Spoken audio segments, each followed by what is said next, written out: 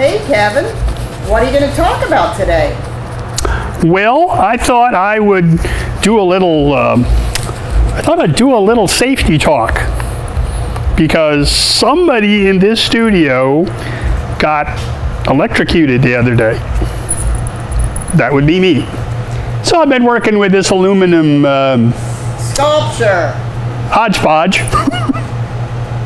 Don't look at the welds too close. I'm not that good with aluminum yet. And you know, you guys know I'm here in Arizona. I'm here in Phoenix.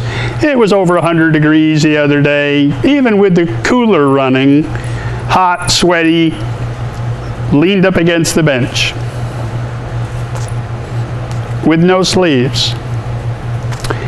I went to the doctor, they did the EKG. He said, it doesn't look like you screwed anything up, but that tightness in my chest, you know, I feel like I've got a big knot right here. I could feel my chest just doing this as that 144 amps worth of AC coming out of the AHP over here went through me rather than through it to the ground and back to work again.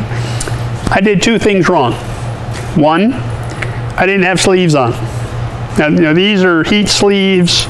You can weld with them, you know, arc weld or MIG weld, TIG weld, whatever you're doing. You can weld with these on, and if you happen to lean up against something you just welded, you're not going to burn yourself. Well, I found it also works pretty good for insulating skin from the table.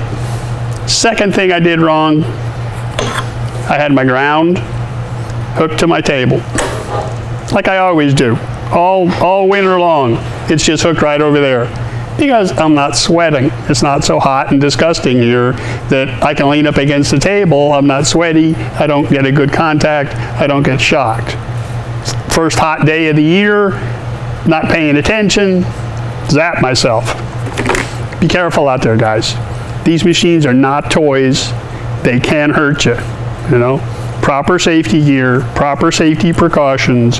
Put your ground on your work whenever possible, wherever possible, rather than having it on a table where you can lean up against it and get your hair pointing straight up in the air. I was lucky this time. I don't want to try it again. Be safe out there. We'll see you next time.